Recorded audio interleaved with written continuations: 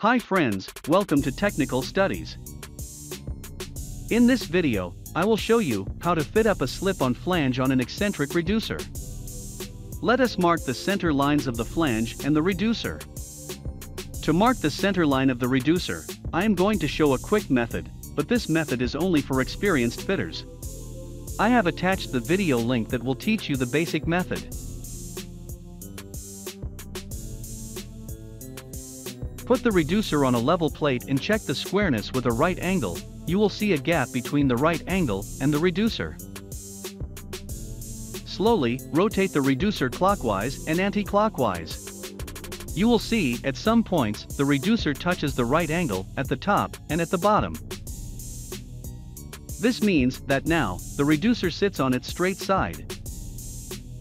Now lock the reducer from both sides to restrict it from rotation. Put a right angle on the face of the reducer as shown. Measure the distance from the right angle to the outer face of the reducer. Make it equal by moving the right angle.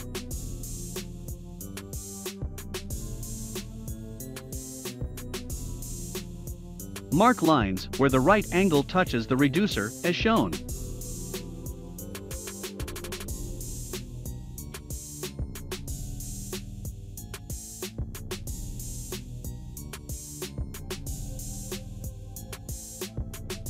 Transfer this marking to the outer face later.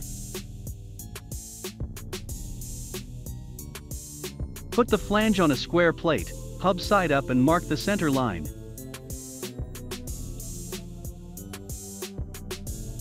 Put for numbers of nuts or plate pieces inside the flange as shown. The thickness shall be equal to the pipe thickness or as per the drawing.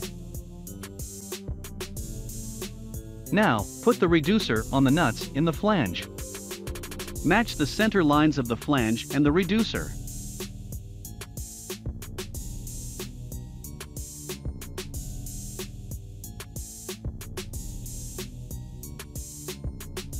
Tack weld 0 to 180 and 90 to 270 degree sequences.